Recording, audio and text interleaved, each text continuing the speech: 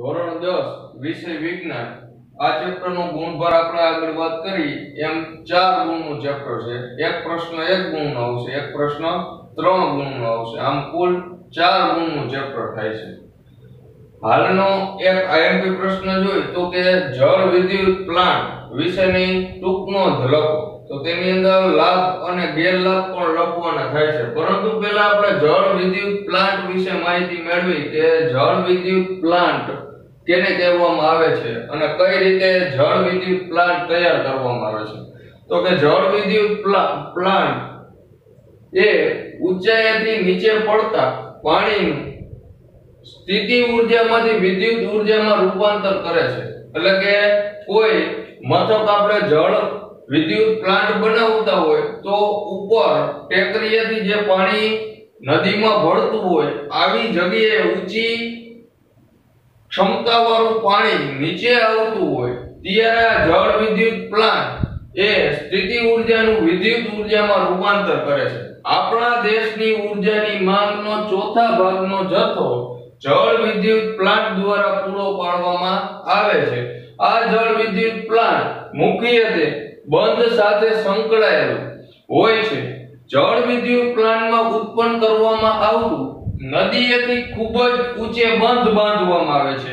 આ પાણીના પ્રવાહને રોકીને પાણીને મોટા જળાશયોમાં એકત્રિત કરવામાં આવે છે. આ પાણીનું સ્તર ઊંચું આવે છે અને આ પ્રકારની પ્રક્રિયાઓ વહેતા પાણીનું ગતિ ઊર્જાનું સ્થિતિ ઊર્જામાં રૂપાંતર કરવામાં આવે છે.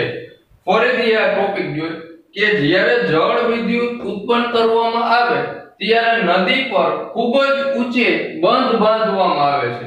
આ પાણીના પ્રવાહને રોકી એટલે કે ઉપરથી જે પાણી આવતું હોય આ પ્રવાહને નીચે પુખ્તા એને રોકવામાં આવે છે. આ પાણીને મોટા જળાશયોમાં એકત્રિત કરવામાં આવે છે અને પાણીનું સ્તર ઊંચું આવે છે.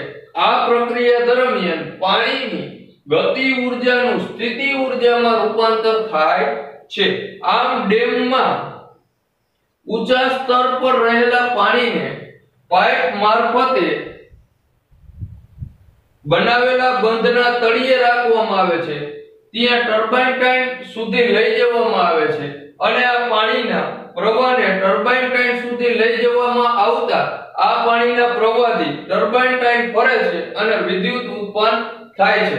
કે જ્યારે આપણે ગતિ ઊર્જાનું સ્થિતિ ઊર્જામાં રૂપાંતર કરી અને આ ગતિ ઊર્જામાંથી સ્થિતિ ઊર્જામાં રૂપાંતર થયા બાદ આ સ્થિતિ ઊર્જાનું વિદ્યુત ઊર્જામાં રૂપાંતર કઈ રીતે કરી શકાય તો કે બંધમાંથી આવતા પાણીને તેના દ્વારા પાઇપ મારફતે આ પાણીને તળિયે સુધી લઈ જવામાં આવે છે અને આ જળાશયમાં થતું પાણી એકત્રિત આ પાઇપ દ્વારા આપણે ટર્બાઇન ટેન્ક ફેરવી ટર્બાઇન ટેન્ક સુધી પાણી પહોંચે છે અને ટર્બાઇન ટેન્ક ફેરવી અને સ્થિતિ ઊર્જાનું ગતિ ઊર્જામાં રૂપાંતર થઈ આવી રીતે વિદ્યુત ઉત્પન્ન કરવામાં આવે છે.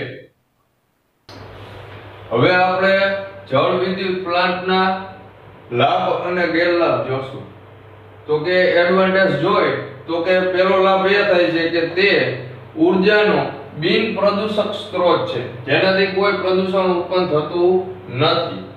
બીજો લાભ જોઈએ તે પુનઃપ્રાપ્ય સ્ત્રોત છે, કારણ કે વરસાદને કારણે દર વખતે જળાશયોમાં પાણી ફરીથી ભરાય છે. એટલે કે દર વર્ષે આખું વર્ષ આપણે જળ વિદ્યુત પ્લાન્ટ દ્વારા વિદ્યુત ઉત્પન્ન કરી શકીએ છીએ અને તે પુનઃપ્રાપ્ય પણ છે. એટલે કે દર વર્ષે વરસાદ થાય એટલે જળાશયોમાં પાણી ઠલવાય છે અને આખું વર્ષ આપણે વિદ્યુત ઉત્પન્ન કરી શકીએ છીએ. પણ એના કેટલાક ગેરફાયદા પણ છે, ડિસએડવાન્ટેજ. કેવા છે તો જોઈએ પેલું બંધ કેટલાક ચોક્કસ વિસ્તાર એટલે કે પર્વતીય વિસ્તારમાં જ તેનું નિર્માણ કરી શકીએ છીએ. આપણે જેમ આગળ વાત કરી કે જ્યારે ઊંચાઈ પરથી પાણી જેમ જેમ જળાશયમાં ઠલવાય નીચેના ભાગમાં આપણે ટર્બાઇન રાખ્યું હોય અને ટર્બાઇન ફરતું હોય તો આ ઉપરના ભાગ એટલે કે ઊંચાઈવાળા વિસ્તારમાં જ આવા જળ વિદ્યુત પ્લાન્ટનો ઉપયોગ કરવામાં આવે છે.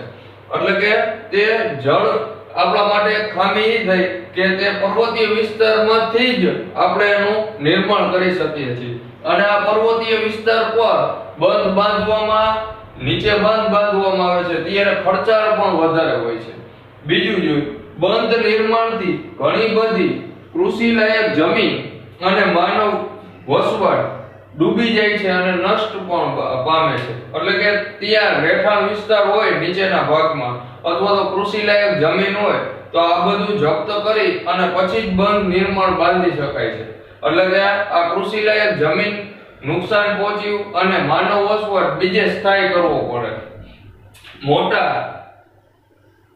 નિવસન તંત્રનો નાશ પામે છે જે ત્યાં રહેતા હોય બીજા પશુ પંખીઓ તેમનું પણ નિવસન તંત્ર ખોરવાય છે અને છેલ્લું જોઈએ તેના કારણે વિસ્થાપિત લોકોના સંતોષકારક પુનઃ વસવાટની સમસ્યાઓ સર્જાય છે કે જે બીજે પુનઃ વસવાટ કરવા જાય ત્યારે તેમને ઘણી બધી મુશ્કેલીઓ પહોંચતી હોય છે તો આમ 3 માર્કની અંદર પ્રશ્ન પૂછાય છે જળ વિદ્યુત પ્લાન્ટ તો આ જળ વિદ્યુત પ્લાન્ટની પહેલા તો ટૂંકનોંધ લખવાની થાય છે ત્યારબાદ તેના લાભ લખવાના થાય છે ત્યારબાદ તેમના ગેરલાભ પણ લખવાના થાય છે અસ્તુ જય હિન્દ જય ભારત